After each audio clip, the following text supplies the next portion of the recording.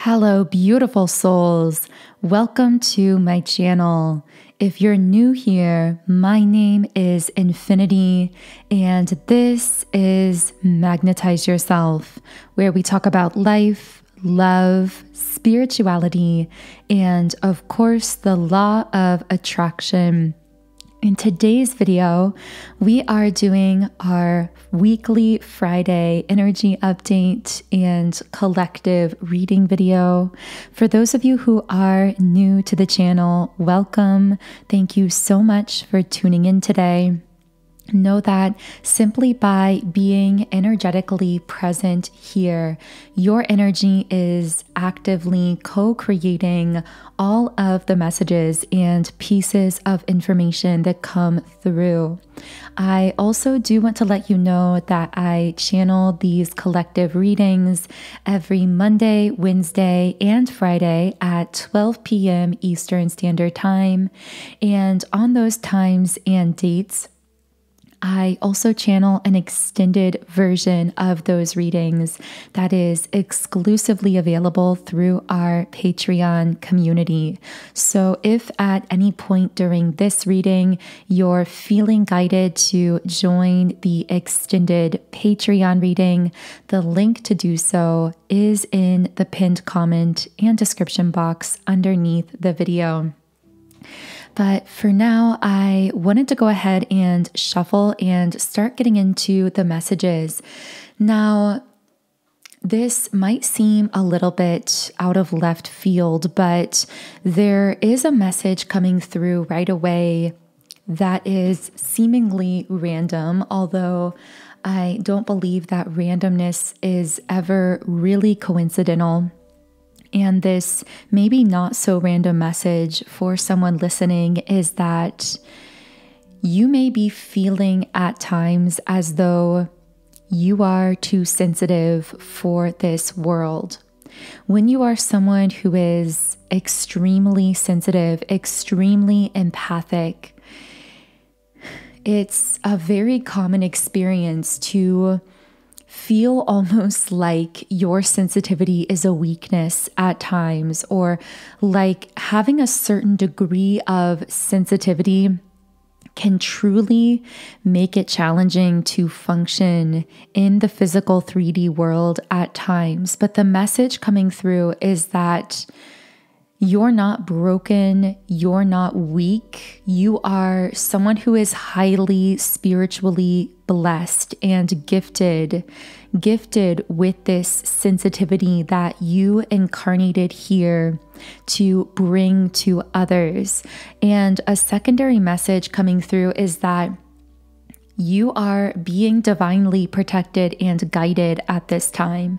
You're being taken care of through the expression of your sensitive, beautiful nature into the world. So if you've been feeling anxious about being able to manage your life or yourself in the physical 3D world, given this level of sensitivity, the message coming through is that you are being so supported in the unseen realm at this time, because your level of sensitivity is actually allowing you to share some kind of really beautiful gift with the world.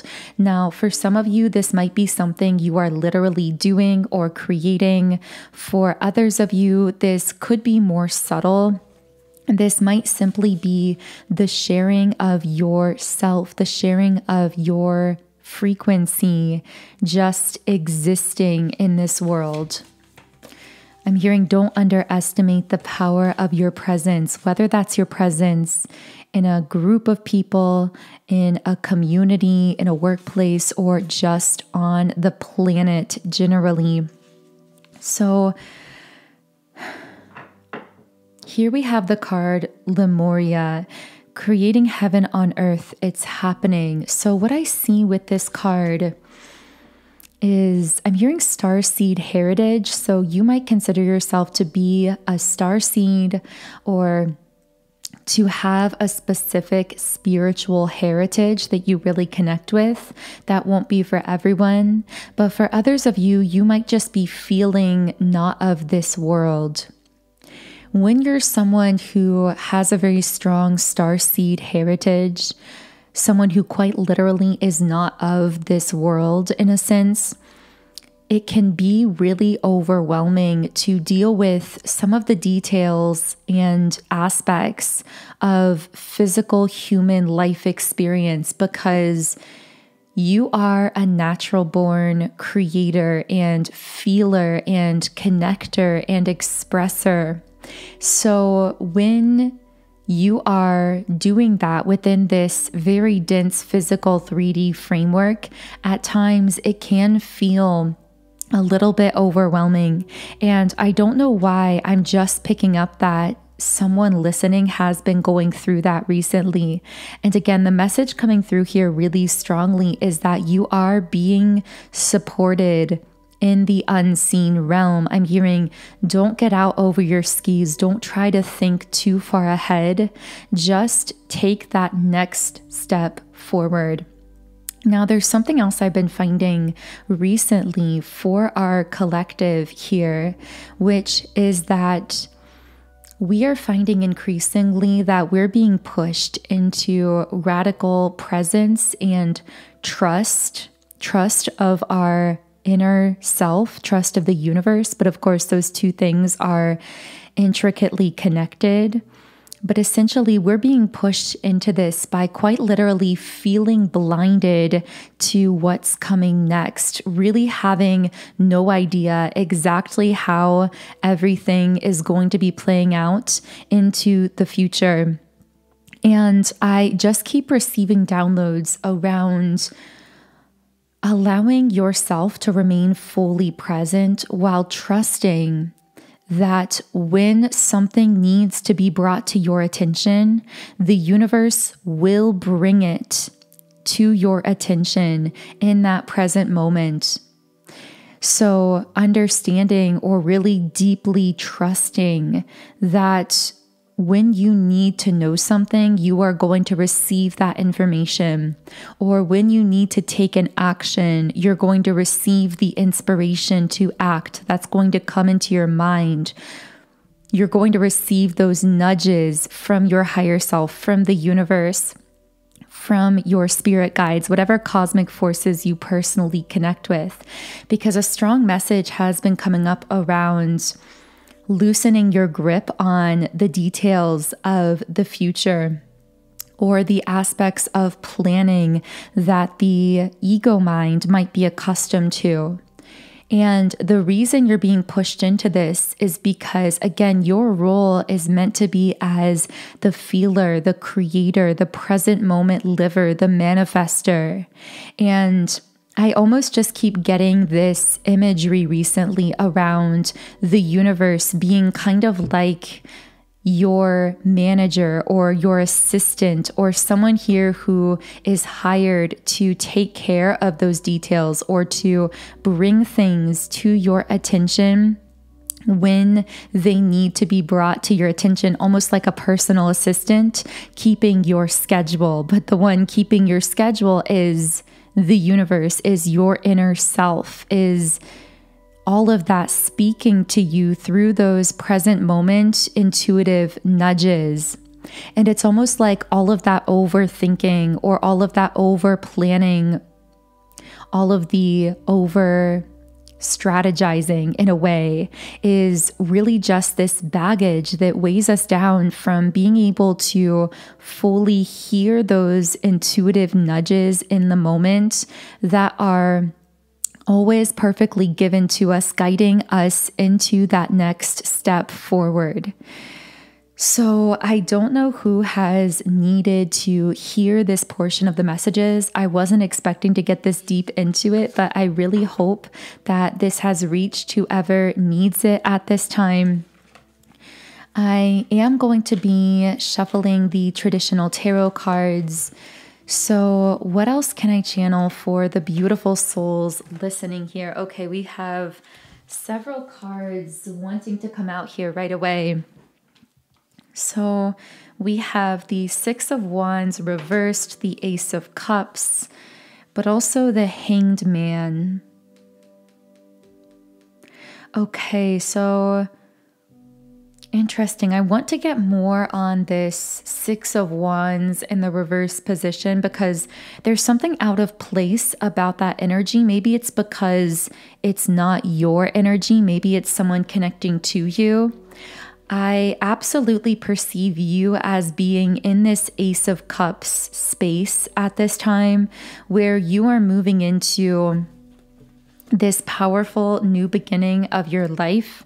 Yeah, we have the happy family upright. So this is a very happy, harmonious time of your life. You are opening yourself up to harmonious connections as well, not just romantically, although you are on that union or reunion timeline, meaning you have the ability to connect harmoniously with a romantic counterpart. Now, for some of you, you might be kind of there on that harmonious union timeline, holding space for what you consider to be your ideal counterpart. So you might not yet be settling into that relationship. For others of you, you may have locked that in already. So take this however it connects. But I do see, again, you're not only in this harmonious space, but there's a very abundant energy around you as well. I'm hearing spontaneous intuition, spontaneous creativity. So maybe this abundant energy around you has really allowed you to vibrate at such a high level that you've been attracting in some spontaneous inspiration. So recently you may have suddenly felt yourself feeling inspired to new ideas, to new creations. I feel like a lot of this inspiration is happening in like the mental realm. So it's like ideas bursting into your mind kind of suddenly, possibly even randomly. At times, you might even wonder how these spontaneous creative ideas actually fit into your life in real time. And yet, in contrast to that, there's this heaviness around managing some of the details of your physical 3D life experience. Again, it's like what we described earlier in this reading, where you are this beautiful, creative being, this sensitive being. And yet at times the heaviness of the earth plane can feel overwhelming. So maybe this is representing two opposite energies within yourself where you can vacillate between these moments of spontaneously being inspired to new actions, new ideas, new dreams, visions. And then you can also feel the heaviness of the human experience and move between two of those extremes. But what I'm getting is they aren't really two extremes as in being opposites. They actually coexist because it's your ability to be so creative and so in the moment and to feel so deeply that at times feels like this thorn in your side. Now, of course, it's not really, it truly is a gift, but you're so different from many, many people in this world. I'm hearing this system wasn't built for you, or you might be feeling that way as though you live within a system that wasn't made for the type of spiritual being that you are. But then what I'm getting is that's because you're here to transform the system. You don't fit into it because you're meant to transform it. And maybe that's a major theme of your life, feeling like you're struggling against something because you don't fit into it, but then ultimately realizing that's because it's part of your life purpose to transform that system. And of course, this could apply to so many different specific things within your personal life experience. But I am getting something with this Six of Wands reversed energy, someone feeling like they failed, like they've lost, like they're at some kind of disadvantage here. Maybe this is you feeling disadvantaged at times in the world because of your sensitivity, because we also have the angel of love. I'm hearing like I love too deeply, or I feel too much. I feel too much for this world. Maybe you feel the pain of the world or the pain of others really deeply, or maybe you just experience all of the highs and lows of life to a much greater degree than many of the people around you. Interesting. So this might leave you feeling unbalanced at times with the angel of balance reversed. Can I get more details on this specific person feeling disadvantaged because of their sensitivity? Well, we have the Page of Wands. So this is a card. For some reason, I almost said song. Maybe someone is a musician, or there's some kind of song that's really relevant to you right now that you've been playing on repeat or something like that to kind of motivate you or to make you feel inspired or encouraged. But what I'm getting with this card is there's some kind of good news coming. What is this good news? Okay, we have the Eight of Cups reversed, the Three of Pentacles reversed, the Hierophant reversed, and the Wheel of Fortune. Okay, so this good news is a little bit complicated, or this positive energy coming into your life is a little complex, because I'm getting that you might be feeling very stagnant when you receive whatever this news is. Maybe you're currently in that stagnant state in some area of your life. There is this sense of impatience with the Three of Pentacles reversed, or feeling as though there's time being wasted, or things being delayed, or something isn't happening fast enough. It's like putting energy into something, but kind of feeling like you're spinning your wheels is sort of the sense that I'm getting here. But I'm hearing that if that's happening, it's because all of that's an illusion. This sense of stagnancy, this sense of delay, it's an illusion trying to push you deeper into non-conformity, into seeing things from a very different and possibly unconventional perspective. With the Hierophant reversed, it's almost like you're looking at something or some area of your life through the traditional or conventional view. And from that perspective, it looks like stagnancy or failure or delays. But from an unconventional perspective, if you take a really different view at it, it's actually some kind of transformation here. I'm hearing embracing your uniqueness, embracing your unconventionality. So maybe this is just you being very unconventional or doing things very differently from the people around you. And this card is asking you to trust in your unconventional way of doing things, because it's actually highly intuitively guided. And it's going to bring you a massive shift in good luck, or what others think looks like good luck with the Wheel of Fortune card. But in actuality, it's alignment putting you in the perfect position to receive this quantum leap of sorts, this quantum shift. But it comes through the unconventional way, through breaking with tradition, not doing things the way people may have told you to do them, or the way you'd been trained or taught to do them. Okay, so I'm going to be reshuffling here because I want to know more about this Wheel of Fortune, things really beginning to turn positively in your direction. Do feel free to set some intentions to really clarify these energies while I'm shuffling. Of course, you can set intentions by speaking them aloud, by thinking them in your mind, or by writing them in the comments, whatever feels right for you.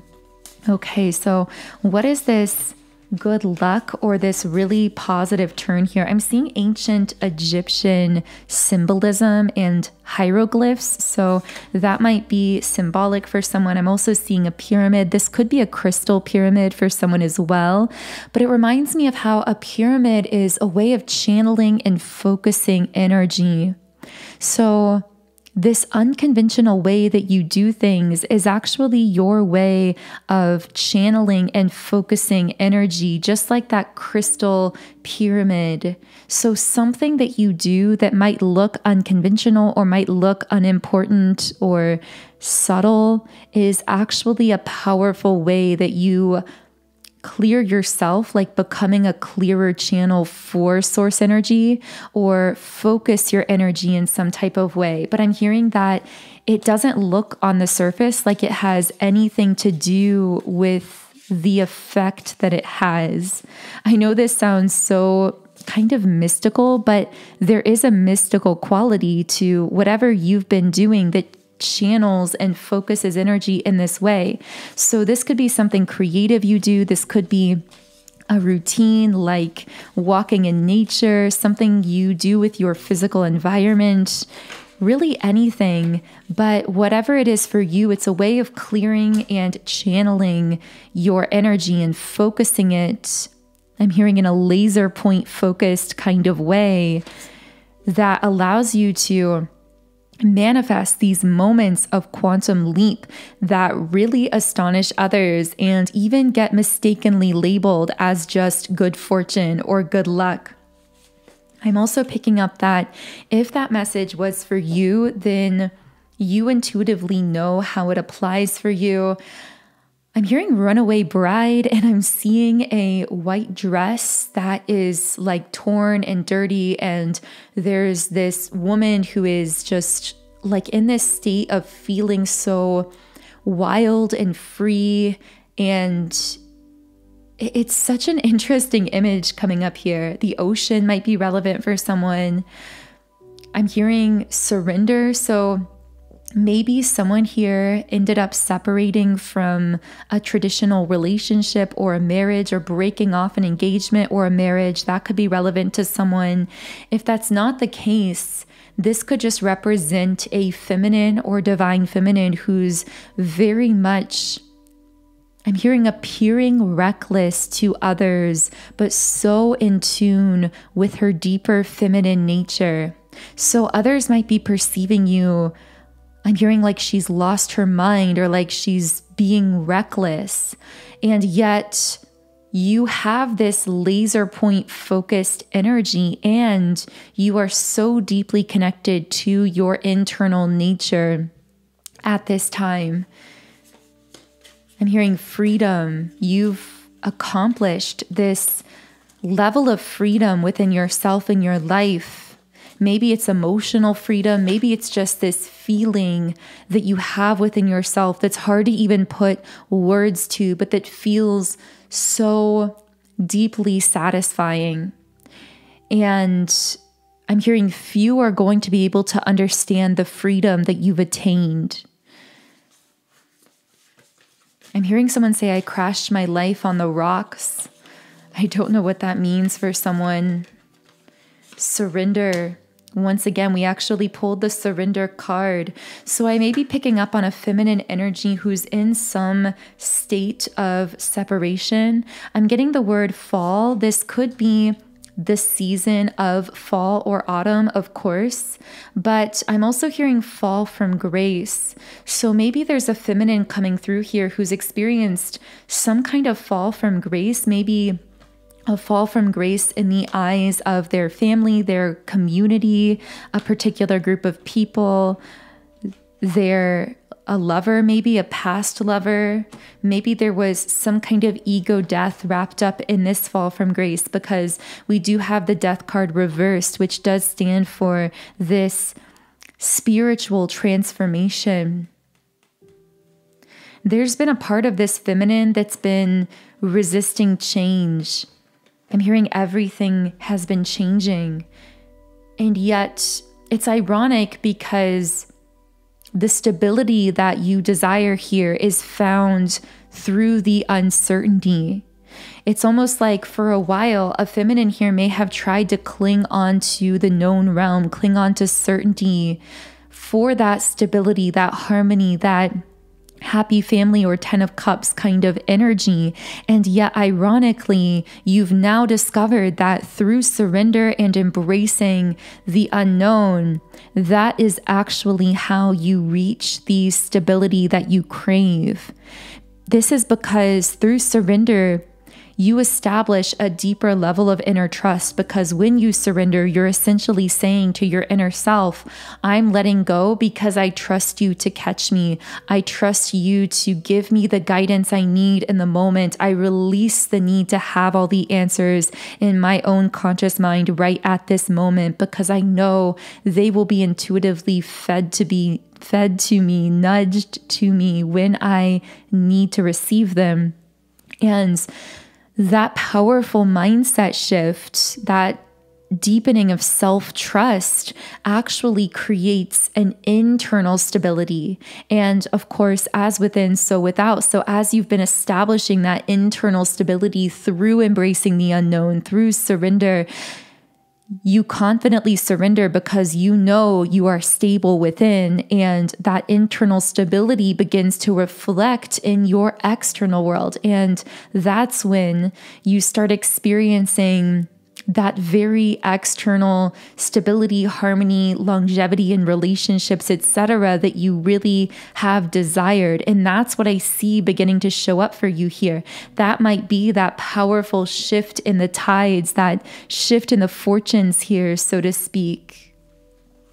Can I get any other messages for this beautiful feminine energy? You are the Queen of Wands here. Your magnetism is found between your feminine energy and this deep spiritual transformation. This card is literally sitting between the Death card reversed and the Feminine card. So there's something very feminine about your aura at this time.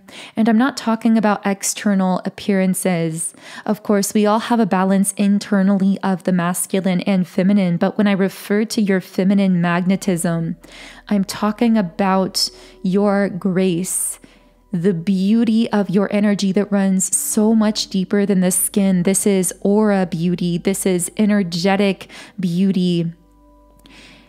This is attractiveness at the deepest, most raw meaning of the root word attract. Within that word attractiveness, you've established the ability to attract because of this shift in your energy, which is really that shift into internal stability that we were talking about.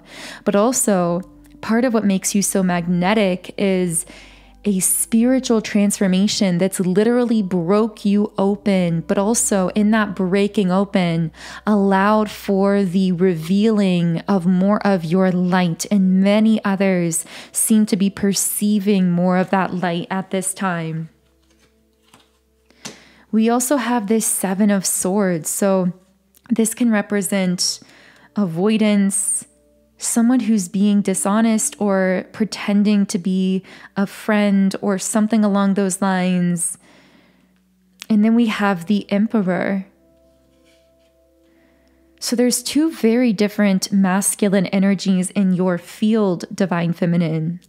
There is this first masculine. Now, this might be one literal person or just the essence of something in your life that's very avoidant, that might pretend to care about you or pretend to be a friend, but is very escapist, especially when it comes to dark times in your life or conflict. This is a person, or these are the types of people that will just scatter in those dark moments. But there's also a very opposite masculine energy in your life, and this is the Emperor. And the Emperor will be revealed most through the same darkness that will scatter all of the lower quality masculine energies. Now, of course, these don't have to be romantic. I could be speaking internally about something happening within you. This also could be platonic, something happening in the workplace, in your community, etc. But essentially, the same kind of darkness that at times you've gone through in life that seems to scatter these lower quality masculine energies also reveals in a more powerful way who the true emperor is, where the emperor is here. Because the emperor is an energy that's very stable, very secure, that doesn't shy away from darkness or conflict, but can hold space for all extremes because they, like you, have found stability within themselves. And I'm just hearing lean into the emperor. Now, for some of you, that might be a person who has entered your life or who is in your life, who is embodying this emperor, someone who's very stable, very grounded, and unafraid of the shadow. But for others of you, this could be you leaning into your internal emperor, your internal masculine essence that supports you, that protects you, that stands up for you. So I'm going to be shuffling the Rumi Oracle to pull one final card for this first reading on YouTube. But in the extended version of the reading on Patreon, we're going to be going a lot deeper into these messages. So I'm going to be channeling further details that didn't come up in this reading.